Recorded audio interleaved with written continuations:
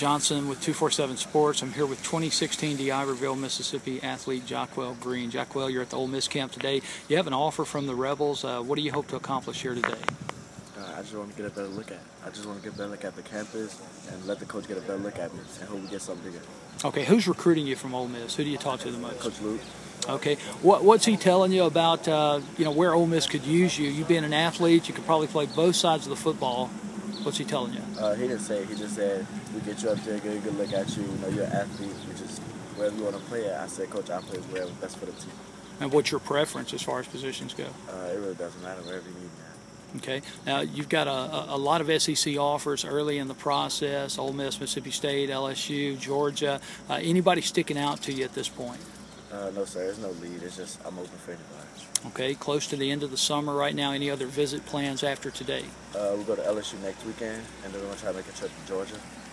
And after that, it's where it'll fall in. Okay, Jaquelle. Thank you very much.